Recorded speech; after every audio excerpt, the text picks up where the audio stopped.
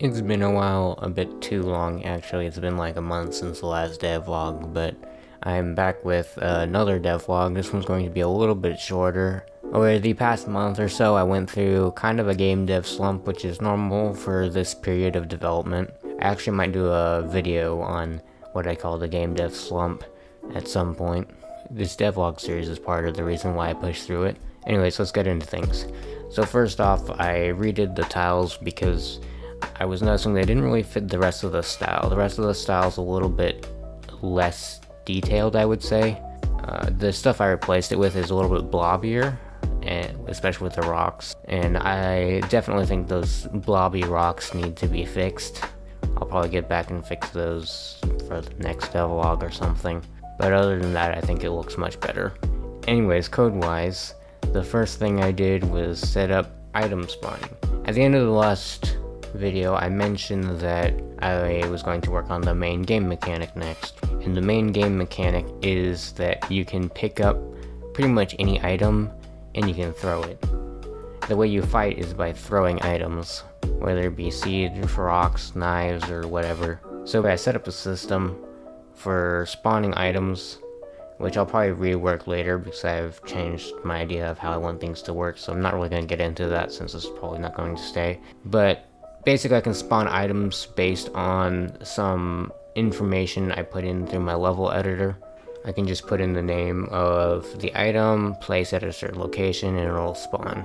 The image system's also pretty simple. I've just got a folder with images for the different items. I also have an icon folder for the icons for the different items. And just from the item name, the game will know what to do with those. I still need to add a system where each item behaves differently in terms of, like, say, the weight and how much it bounces. But I'll probably get into that maybe next devlog, maybe the devlog after. It's not super crucial, but I'll probably work at it on some point. Anyways, after I got the items working, I just set up their physics and let them drop in place, and I wanted a way to pick them up.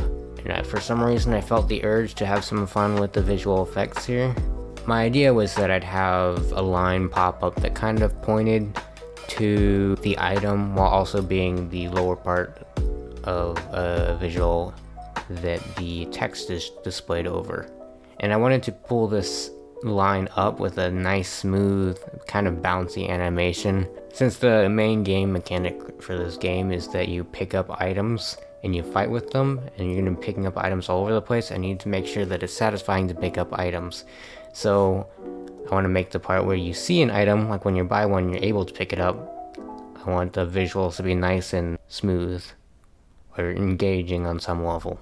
So the first thing that came to mind for just the general transition for displaying the lines was the way that some elements on my website actually bounce a little bit when I hover over them. It's a little bit hard to see here, but they do bounce.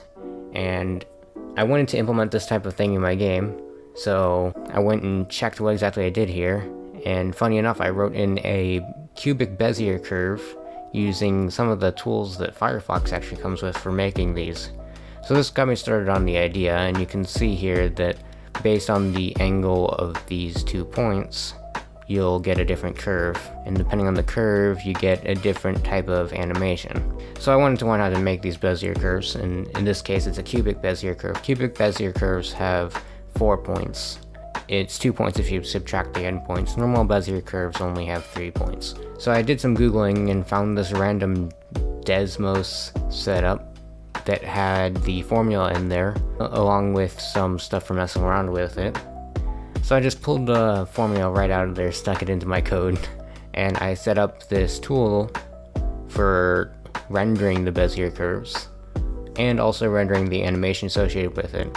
I can mess around with the 2 middle points, and I can also generate the 2 middle parameters for the bezier curve.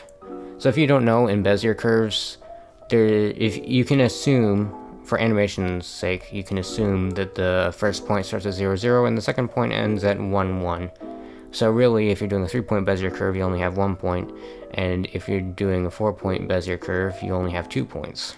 This is just the way I found it useful for animation, because you assume that the line itself like the distance on the line is time, and then you can take one of the axes and use it to represent the movement itself. But yeah, since that leaves you with 2 points, you can just make a function that generates the bezier curve based on those 2 points, which is exactly what I did.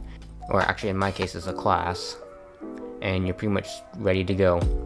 So I hooked up my bezier curve with a line system I made where it can spawn in lines and configure it to draw with the timing of the bezier curve. And because of the way the lines work, it can assume what it should do when you exceed the end, so I can add a bit of bounciness to it past what I specified as the points for the lines. Anyways, here's the final result for that. So I can walk by this wheat grain on the ground and you can see this bar pop up. I also hooked up the bezier curve to the text that pops up so that it pops up similarly and looks really smooth. I ended up putting in like a total of 3 hours onto this system, but it's totally worth it. I'm probably going to hook up a lot of things in this game to bezier curves to make it look nice and smooth or whatever. After I set up the item indicators, I decided to set up the inventory itself so you could pick up some items. The inventory is just a dictionary, which is a key value setup. So the keys are the name of the item and the values are how many of that item you have. I also have a list for keeping track of the order of the items in your inventory. And I generally made an interface for that, so my whole inventory system's a class. The inventory itself is pretty simple, and then adding items to the inventory is just one function call. So I can make it so that if I walk up to an item, I can just press E, and it calls that function, sticks it in my inventory. So that's easy enough. Later I'm going to add a animation for picking things up and for throwing things, because it looks a little bit snappy right now, as if the game's not really responding to it. Doesn't quite look right. So after adding inventory, the next objective was to make things throwable. This was easy enough since I already had items in the game that were represented by locations and velocities. I could just spawn those same items in and just adjust the velocity depending on where my mouse is pointing. So I can just take an inverse tangent using my mouse and the position of my player to calculate the angle that I should throw at, and I can have a specified throwing velocity, and then I can just do sine and cosine on the angle to get the velocities of the throw, and I can just apply that to the item that I spawn in, or a little bit below the player's head, and there we go, I've got an item I can throw. After that, I needed to just add some bouncing since that wasn't already there. That was easy enough. I already have a system for detecting what direction the collisions were in, so I just made it so that if you collide on the right or left, it just multiplies the horizontal velocity by -0.7. So the effect that has is inverting the velocity, which is a bounce, and then also reducing it a bit because it's 0.7 instead of 1. So it softens a little bit. And then finally I added a special cursor for aiming, because I was tired of just looking at my mouse for aiming. I feel like games should have their own cursors, especially pixel art ones. The default Windows cursor, or whatever operating system you're using, doesn't fit in too well. I animated it too, which was a nice touch, I think. Anyways, that was pretty much it for this devlog. My main objective here was to just implement the main game mechanics. That wasn't too much work. Next up, I'll hopefully be working on the NPCs and more item variety. There's a bit of a meme in my Discord regarding a certain item that people want to be able to throw. You'll probably see that in the next devlog. So this is pretty much the end of the video now. If you're interested in seeing more up-to-date progress reports on what I'm working on, you can check out my Twitter. I post GIFs pretty regularly, and surprisingly the GIFs that are in these videos are actually just a lot of the ones I post on Twitter or in my Discord server, which is also linked in the description, and you can see it on screen. Hopefully I'll see you guys in the next video.